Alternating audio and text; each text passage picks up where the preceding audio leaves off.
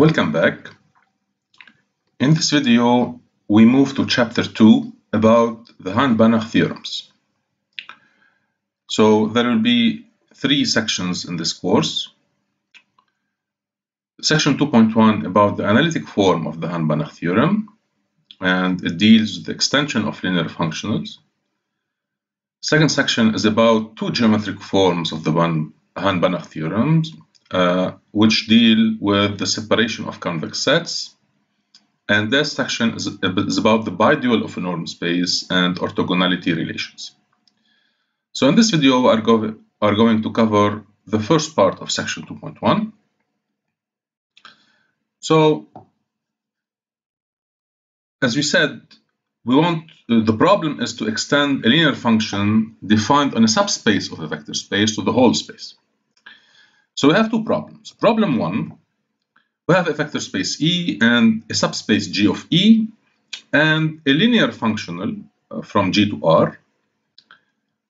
And we ask if we can extend G to a linear functional to the whole space. This problem is easily solved. It's enough to take an algebraic complement of G, not of E, of G. As we know from chapter 0, any subspace has an algebraic complement. So any element of E can be split, can be written as the sum of 2 elements, one in F and one in G, in a unique way. So we just set f of x. So if x is in E, we can write x equal x1 plus x2, where x1 is in G, x2 is in F. And we set f of x equal g of x1. Now it's very easy to check that this f is linear. And of course, it extends g, small g, because if x is in G, then x2 is 0. So x equal x1. So this is very easy. Now, the second problem. Suppose that E is a norm space and G is a subspace of E, and we have again a linear function, but which is moreover continuous. And the question is, can we extend small g to the whole space with preserving continuity? This problem is more difficult. So let us write the condition. What does it mean that small g is continuous? It means that there exists a constant c such that g of x is less or equal than this constant times the norm of x, or all x in capital G. Okay, now instead of working with a norm or a multiple of a norm, which is itself a norm, we can tackle a more general problem. So we can work with what we call a subnorm or a Minkowski functional. Okay, so now we move to defining this notion. And by doing so, we will be able actually to tackle another problem, which is of geometric nature. Okay, this will be the second form of the Hahn Banach theorem. Okay, so if we have a vector space E and a function P from E to R, not linear in general, we say that P is a subnorm or a Minkowski functional if it satisfies the 2 following properties. P of lambda x equal lambda P of x for every lambda positive and x in E. So this is what we call positive homogeneity. Okay? And second property is, you can call it the triangle inequality or sublinearity if you like. Okay, so let us give examples as usual. So of course, a norm is a subnorm. So I have a lot of examples of norms. But let us give something less trivial. Let us give an example of a subnorm which is not a norm. So if you consider E to be the space of continuous functions from 0, 1 to R, and for U in E, so for U here is a function, so P of U is the supremum or the maximum, of course, of U of T, not of the absolute value. Okay? Now, it's easy to check that P satisfies the 2 properties of a subnorm. So it's a subnorm. So, okay, so P of lambda U equal lambda PU if lambda is positive, and you have the triangle inequality.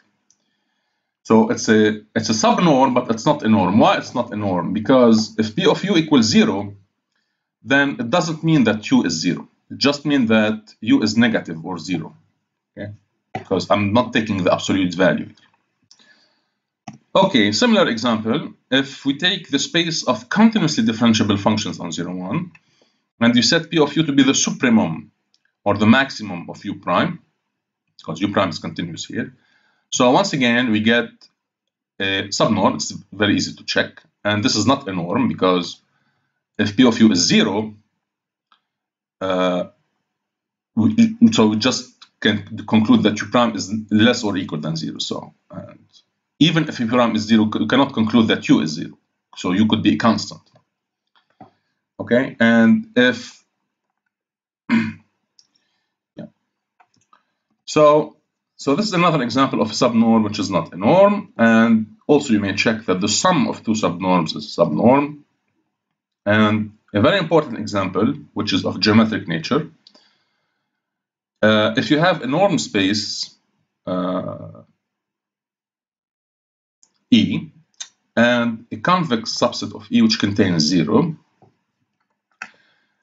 for every x in E we set P of x to be the infimum of all the positive numbers alpha, such that 1 over alpha times x belongs to C, or if you like, x belongs to alpha C. Okay, then we'll not prove that it's a subnorm. We'll prove it in section 2.1 that this is really a subnorm, and we'll give a geometric interpretation. What does this mean, actually? Yeah. So this is called the Minkowski functional of C, or the gauge of C. Okay. So we'll get back to this later. And we'll prove some kind of converse in the exercises. Any non-negative subnorm is of this form for some convex set C containing the origin. Okay? Because by definition, such function is bigger or equal than 0 because it's the infimum of alpha positive. However, the examples above do not possess a constant sign. So this P of U here in this example could be negative. Here again. Okay.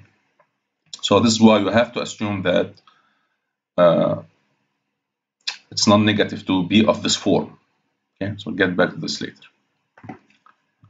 Okay. So now we are ready to state the general form, analytic form of the Hahn Banach theorem. So we have a vector space E and a subspace G of E. And we have a subnorm P and a linear functional G from the subspace defined only on the subspace capital G, which satisfies this inequality. Okay. So if P is a norm, then this inequality just means that G is continuous. Okay. And we will apply this to the corollaries. But P need not be a norm.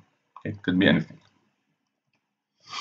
Then this is the answer to our question. Yes, there exists a linear functional f defined on the whole space that extends G and still satisfies the same inequality. Okay. Okay, now I will prove this theorem in the next video. So, but now let me derive some consequences, some corollaries of this very important theorem.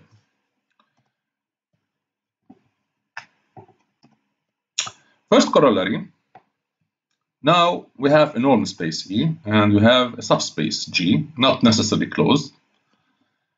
And we have a linear bounded or linear continuous map G defined on capital G. Then we can extend G to a linear continuous map F defined on the whole space. And moreover, we can manage to conserve the norm. Okay. The norm of F in the dual, this is the operator norm. This is by definition the supremum of f of x, where x is in the unit ball, the closed unit ball. And the norm of G in G star is the same thing, but we restrict ourselves to the unit ball of G. Okay. So this is a direct consequence, because if G is continuous, then we know that G of X is less or equal than the norm of G times the norm of X. And norm of G times norm of X is a norm, actually. Okay? So it's a multiple of a norm. So it's a subnorm. Okay? So if we apply theorem 2.1, we get a linear function, functional f defined on the whole space that satisfies norm of f, f less or equal than norm of G times norm of X. And this implies, as you know, that norm of, so f is bound continuous, of course, and norm of f is less or equal than norm of G. But it's very easy to check that norm of G is less than the norm of f, because in the norm of G we take the supremum of the unit ball on G, which is contained in the closed unit ball of E. Okay, so this is the first result. So we have a positive answer to our second problem now. Yes, we can extend linear function to the whole space and conserve continuity. Okay, next corollary, we have a normal space. Then for every element x0 in E, we can find a bounded linear form or functional f sub 0, whose norm in the operator norm is the norm of x0. So this is the norm in E star, this is the norm in E. And the value of f of 0 at x0 is just the square of the norm of x0. This is just, once again, a useful notation for f of 0 of x0. Okay, why this is a corollary? So we just apply the previous corollary, and we take capital G to be the one-dimensional space generated by x0. Now, of course, if x0 is 0, there's nothing, this is trivial, because just take f0 equals 0. Okay, so, but this is interesting when x0 is not 0. Okay, so in this case, G is one-dimensional, and we define small g on this one-dimensional space, which is just isometric to R. So any element in capital G can be written as a multiple at t times x0. So we define G at tx0 to be just t times the square of the norm, and this is a constant. So it's easy to check that G is linear, and the norm of G in this one-dimensional space is just the norm of x0. Okay, so you can okay, so just have to write the details. So the norm of G is just the norm of x0. Okay, so by the previous corollary, we can extend G to the whole space to a bounded linear map that I call f0. And now the norm of f0 equal to the norm of G, which is norm of x0, so this is satisfied. And f0 of x0, since f0 extends G, then f0 of x0 is equal to G of x0. But by definition, G of x0, just put t equal 1, is just the square of the norm of x0. So this.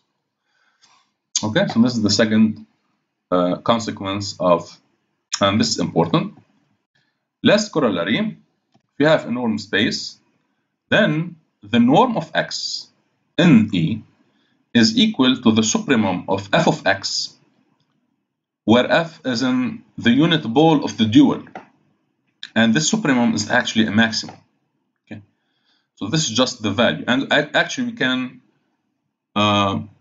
drop the absolute value. Okay, exactly as we drop the absolute value in the definition of the norm of f. Okay, why this is true? Of course, if x is 0, then everything is 0, so 0 equals 0, nothing to prove. So assume that x is different from 0. Since f is, okay, now take f to be an element in the unit ball of the dual. Then f of x, since it's continuous, f of x is less or equal than the norm, the operator norm of f times the norm of x. And since the norm of f is less or equal than 1, then f of x is less than norm of x. But this is true for every f in B star, in the unit ball of E star.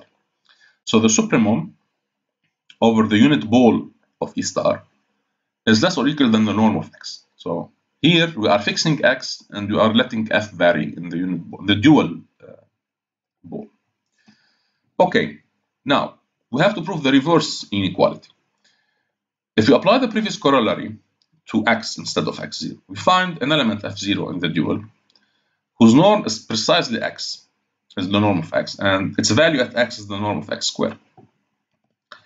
So if we set f1 to be 1 over norm of x times f0, then the norm of f1 will be just norm of f0 over norm of x, which is 1. So f1 is in the unit sphere and therefore in the unit ball of the dual. And f1 of x just divided by norm of x is just the norm of x. So actually, this means that the supremum is a maximum. So this means that the norm of x is less or equal, because this is just f1 of x, and f1 of x is less than the supremum. So we have the reverse inequality. And the idea that we found an element f1 in the unit ball and the unit sphere actually. So we can put here maximum on the unit sphere if you like. So this proves that we have equality actually, and the supremum is achieved. It's achieved at some point f1, and this f1 is given by the Hahn Banach theorem. Okay, so we have equality. And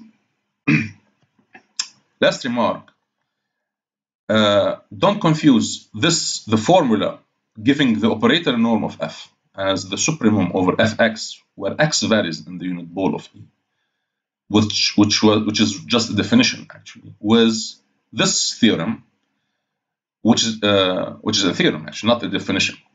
Okay, so we have to prove it. So it can be confusing. Why? Because in the definition we fix f, we let x vary in the unit ball of E. In this theorem we fix x and we let f vary in the closed unit ball of the dual. Okay, so here f and x do not play the same role. And we have also to note that in the definition of the operator norm, the supremum need not be achieved, need not be a maximum, as you know from second year. And there is an exercise in chapter 0 where I prove that the supremum need not be achieved. However, in this theorem, this corollary, the supremum is always achieved. Okay, so these are two distinct formulas, but they look alike because it's just the same form, but f and x do not play the same role. Okay, so this concludes the first part of section 2.1, and in the next video I'm going to give a proof of the Hahn Banach theorem. So thank you for your attention.